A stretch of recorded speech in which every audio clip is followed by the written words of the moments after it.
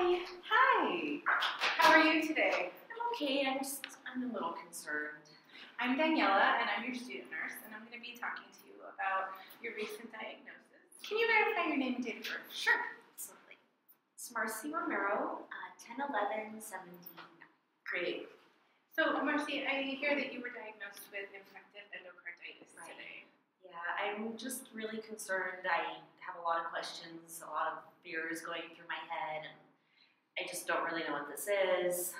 It's a really big word, and I just have no idea what's going on. Well, this is a great opportunity for me to be able to tell you a little bit about infective endocarditis. Okay, Marcy, now from the newsroom, we have Brian, who's going to be giving us information on the pathophysiology and etiology of infective endocarditis. Excellent! This just in from the Mayo Clinic. Infective endocarditis is an infection of the endocardial layer of the heart, primarily involving the four valves. Recall from A&P that there are three layers of the heart wall. The epicardium is the outermost layer, the visceral layer of serous pericardium. The third layer is the endocardium. The endocardium is a thin sheet of endothelium that lines the heart's chambers, including the four valves, and is continuous with the endothelial linings of the blood vessels entering and leaving the heart. So, how did I get infected endocarditis? That's a great question, Marcy. Back to the newsroom with Brian. Several ways to acquire endocarditis, but the most common is bacterial, caused by staph or strep. The other possible pathogens include fungi and viruses. IE occurs when blood turbulence within the heart allows the causative organism to infect previously damaged valves or other endothelial surfaces. There are several risk factors, cardiac and non-cardiac conditions, that can cause IE. Cardiac conditions would include having prior endocarditis, having a prosthetic heart valve, which you would see in a medical chart, abbreviated as PVE, prosthetic valve endocarditis. Acquired valve disease, which would include a mitral valve prolapse, aortic stenosis, other conditions such as that. Cardiac lesions, congenital heart disease, such as ventricular septal defect, pacemakers, Marfan syndrome, which is a genetic disorder of the connective tissues, cardiomyopathy, and non-cardiac conditions which can lead to IE would be hospital-acquired bacteremia, and IV drug abuse. This is actually the second most common cause of IE.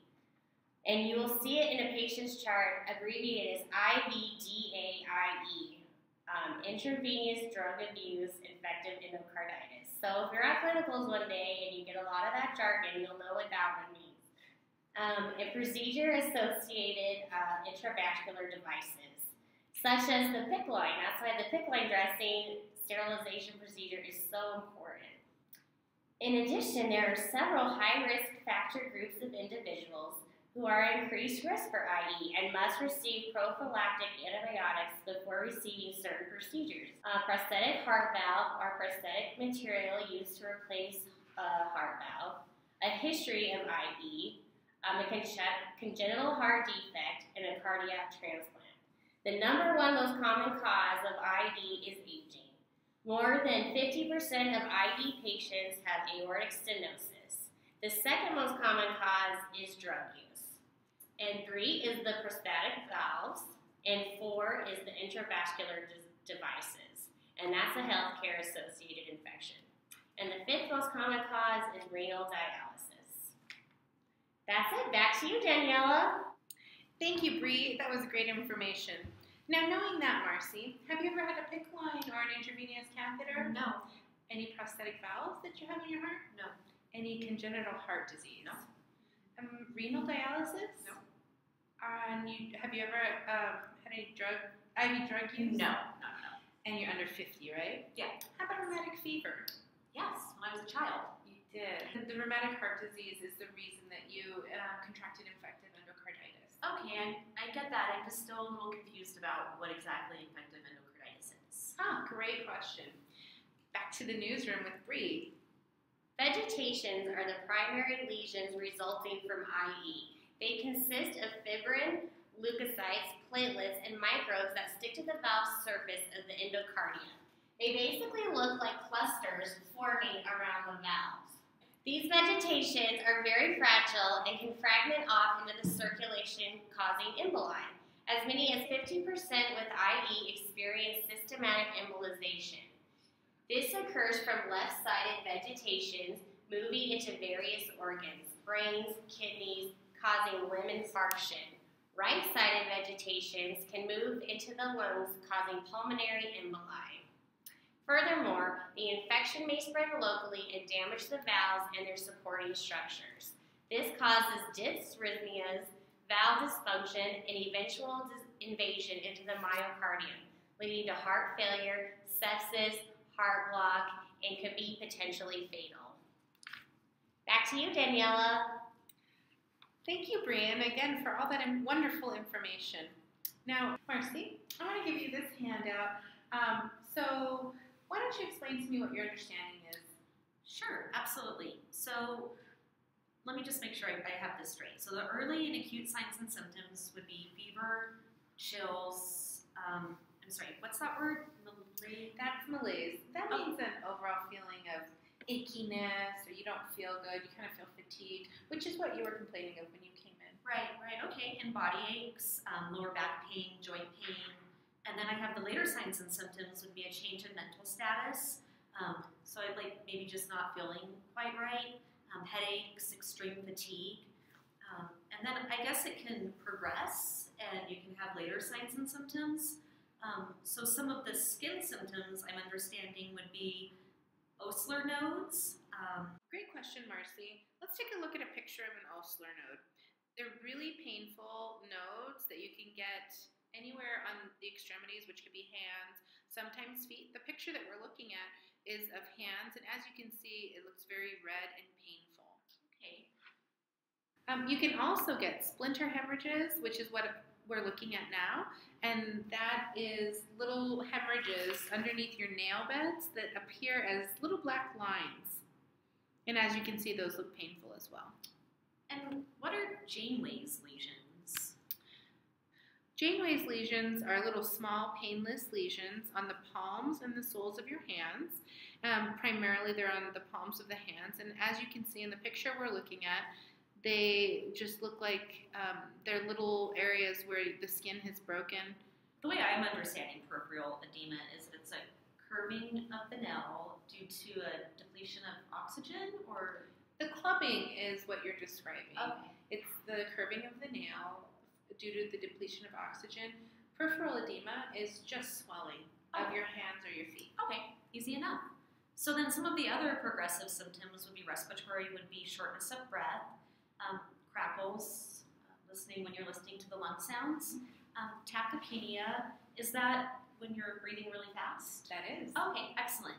Cardiovascular signs would be dysrhythmia, tachycardia, fast heartbeat, new murmurs, S3 and S4 noted. What are those? S3 and S4 are different sounds that your healthcare professional will hear when they're listening to you with a stethoscope. Okay. So you can ask about those, and they can look and they can listen. Okay.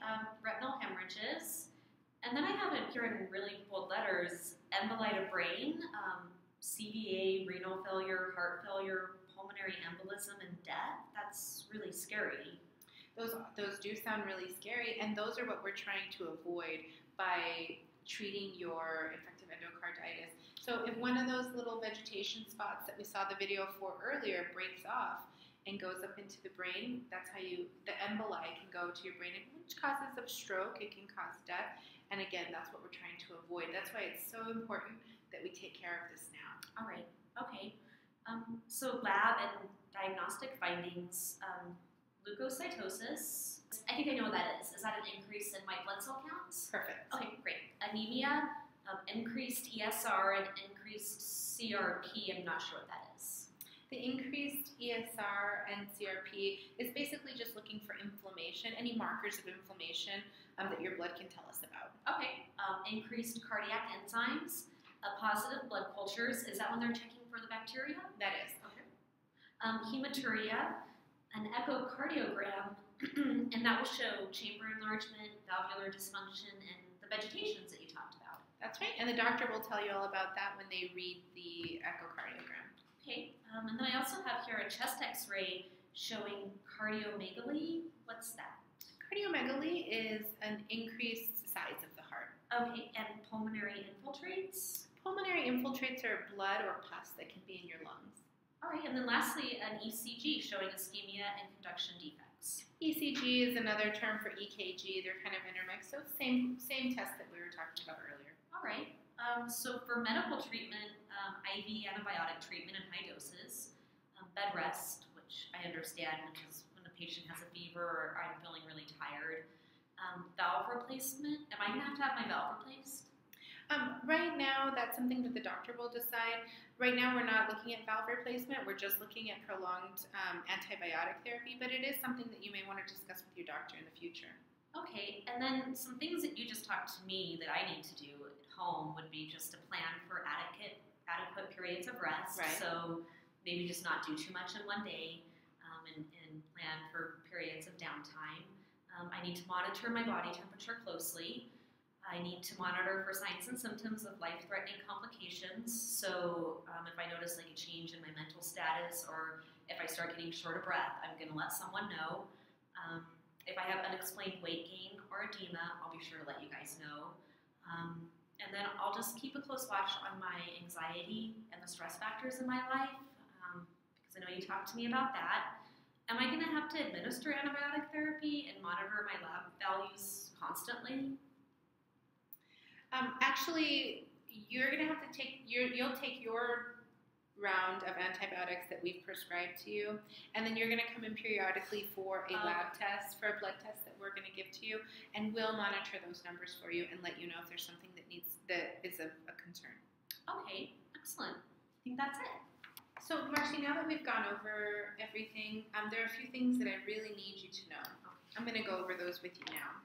So, according to the most recent guidelines set forth by the American Heart Association, antibiotic prophylaxis with dental procedures is reasonable only for patients with cardiac conditions associated with the highest risk of adverse outcomes from endocarditis. That includes prosthetic cardiac valves, previous diagnosis of endocarditis, congenital heart disease, only if there's unrepaired cyanotic congestive heart disease, or completely repaired congenital heart disease. If there's a cardiac transplant with a cardiac valvular disease. Now, because you've had endocarditis now, you are falling within those high risks. So if you get any dental work at all, I need you to let us know so that we can put you on prophylactic antibiotic, which means that we're going to prevent an infection. It doesn't mean that you already have one. We're going to prevent it with that. Okay, makes sense. Thank you. So, Daniela, are there any complications I need to know about? That's a great question, Marcy. To answer that question, we're going to break to the newsroom one last time with Brian. Breaking news from the Mayo Clinic with the complications of IE. Congestive heart failure is the most common serious complication of infective endocarditis and is the leading cause of death among patients with this infection. In patients with severe heart failure, unresponsive to medical therapy after 24 to 48 hours, prompt cardiac valve replacement should be considered, irrespective of the duration of preoperative antimicrobial therapy. We believe that all patients with bacterial infective endocarditis who are stable hemodynamically and who have not had multiple large emboli should receive at least one course of antimicrobial therapy in an attempt to sterilize the infected valve before cardiac valve replacement is considered. Most patients with multiple major embolic events should undergo cardiac valve replacement or debridement of the infected valve. The technical limitations and the experience with two-dimensional echocardiogram in patients with infective endocarditis who have had valve vegetations demonstrated by echocardiography are not yet sufficient to justify cardiac valve replacement solely on the basis of echocardiographic findings. The highest frequency of major embolic events occurs occurs in association with infections that produce large mobile bowel vegetations, such as those caused by parainfluenza and other slow-growing fastidious gram-negative bacilli, fungi, especially aspergillus, and nutritionally varied forms of streptococci. Well, that's it on infective endocarditis. You've been a great audience. Thanks, Brian. That was a lot of information. So, Marcy, now that we've gone over all that information, do you have any other questions that I can help you with? No, it's kind of overwhelming right now. I just have a lot of information going through my head and so many thoughts. I need to kind of digest everything and think it through. I understand that. I've given you the phone number here at the clinic. You can call me anytime that you have a question. Just leave a message for me, and I'll get back to you as soon as I can. Okay. Maybe if you want to write, when you think of a question, write it down so that you don't forget. Okay, like keep a notebook or something. Absolutely. Okay. And then we can go over those whenever you want. Okay, perfect. Thank you. I wanted to go over some of the nursing diagnoses that we might use with infective endocarditis. Now, these nursing diagnoses you can get out of the Agley Nursing Diagnosis book. The first one I wanted to go over was acute pain related to inflammation of the myocardium or pericardium or systemic effects of infection on ischemic tissue. This is as evidenced by chest pain spreading to the neck, back, and joints, with increased pain on deep inspiration, movement activities, position, fever, and chills, which we know are clinical manifestations of infective endocarditis. Another nursing diagnosis that I wanted to mention was activity intolerance, related to inflammation and degeneration of myocardial muscle cells. This is as evidenced by complaints of weakness, fatigue, malaise, dyspnea with activity, changes in signs of activity, or signs of chronic heart failure. Another endocarditis nursing diagnosis would be knowledge deficit about condition. This is related to lack of information about the disease. This is why patient teaching is so important, and how to prevent reoccurrence or complications. This is evidenced by requests for information, failure to improve, or reoccurrence and complications that could have been prevented. The last nursing diagnosis that I wanted to go over was anxiety, related to fear of death because of the new health status. This is as evidenced by insomnia, expressed concerns, difficulty concentrating, increased helplessness, and worry. So the patient is very worried about their of impending death from this, so we need to educate them. Thank you for watching our video. And thank you to our director. This is my son, Wenceslao Romero. He recorded it, and he's going to produce this and edit for us. Thank you. Thanks. Bye. Enjoy our blooper. Get it? All right. If I'm going to do one.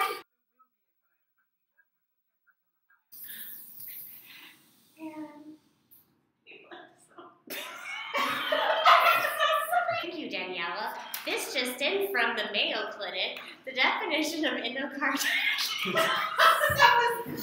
This just in from the Mayo Clinic. That works. Stop. Do we really? Get it? All right. If I'm going to do one. I'm just kidding. Thank you, Marcy. That was great information. Free.